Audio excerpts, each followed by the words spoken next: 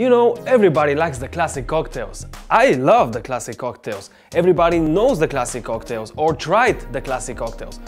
But if you want to bring something new to the game, if you want to bring that extra wow effect, or hear your guests say to you like, what, you did this, you made this, what, you're so cool, then you will have to go into the kitchen, my friend. Because today I will show you how to make 3 of my favorite homemade syrups. Let's go!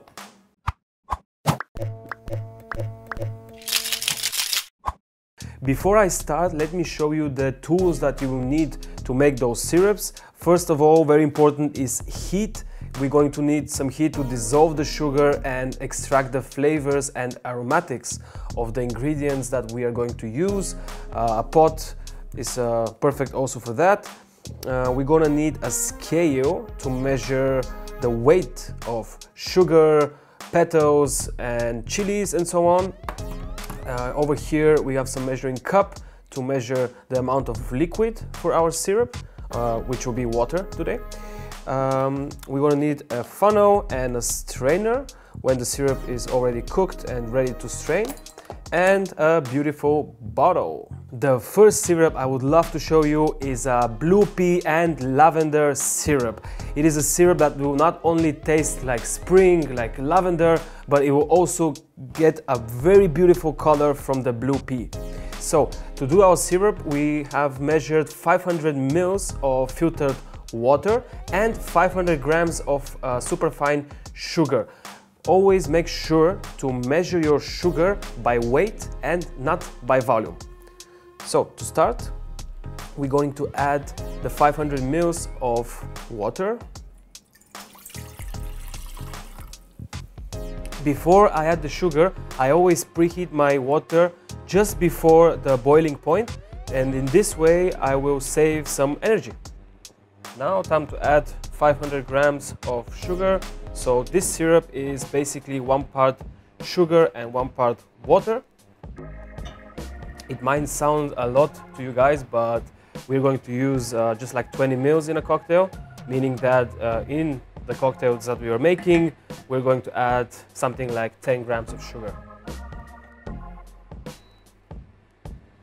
And now I will add 10 grams of lavender,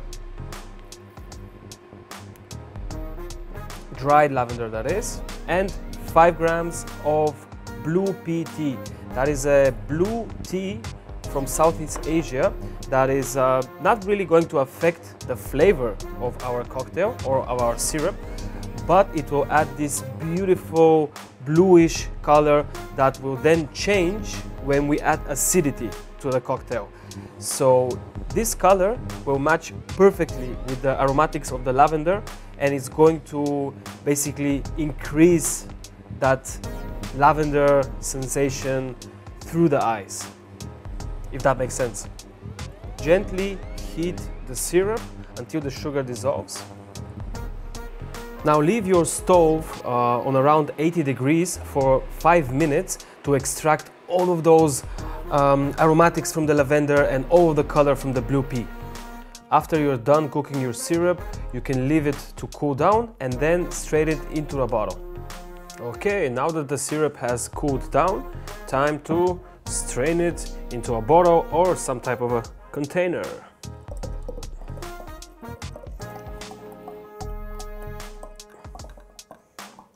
If you want to do a second filtration, which will be necessary because you have some small bits from the lavender inside the syrup, then I recommend using another container and a coffee filter or a cheesecloth.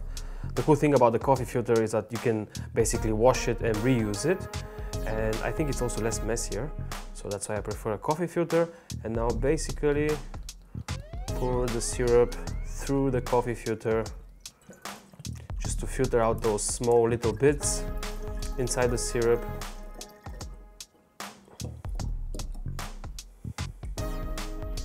Now after the syrup has been strained, time to show you something really cool about it, and that is to pour some syrup, right, and then add some lemon or any type of acidity will basically change its color. Pretty cool, right? Now let's go to the next one. Things are gonna get spicy now as we are making the Thai chili syrup. First, let's put some heat on our stove and add 500 ml of filtered water. And while the water is heating, I will chop my chilies. Finally, just try to cut them in small pieces, because this way you will extract even more heat. Now let's add the chilies.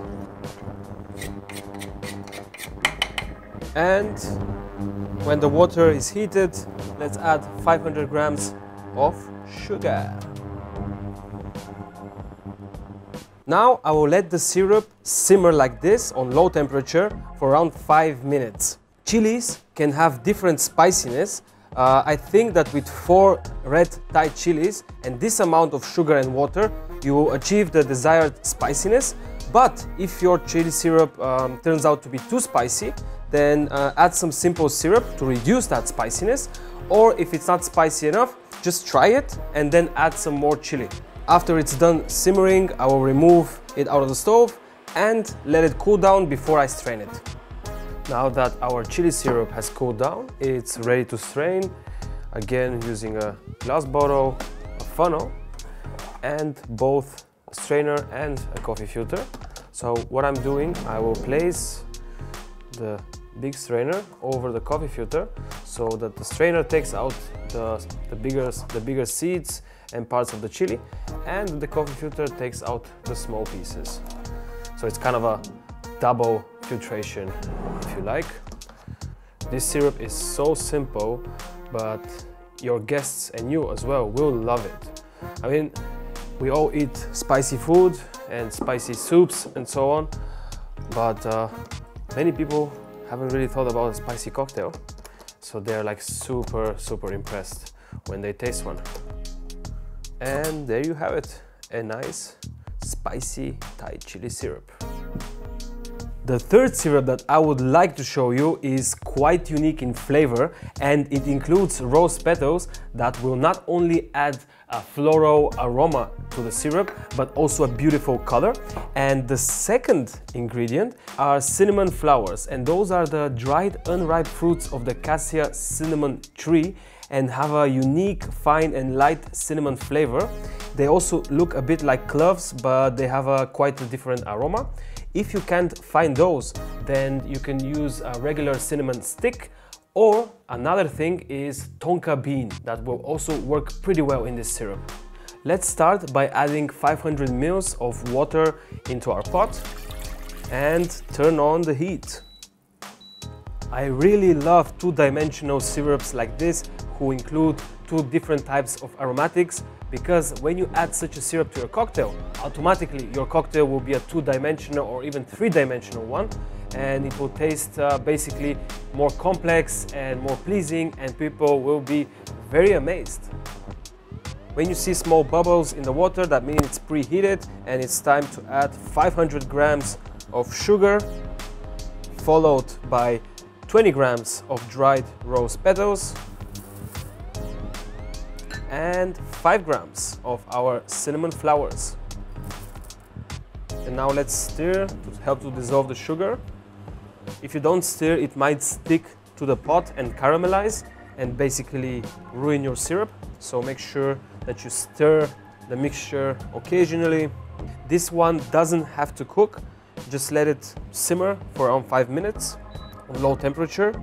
After 5 minutes, turn off the heat and let the syrup to sit at least for a couple of hours, because I've noticed that roses release this beautiful red color after time. So it will need 3, 4, even maybe 5 hours in order to the syrup be completely finished and ready to strain. A couple of hours later, our syrup is done.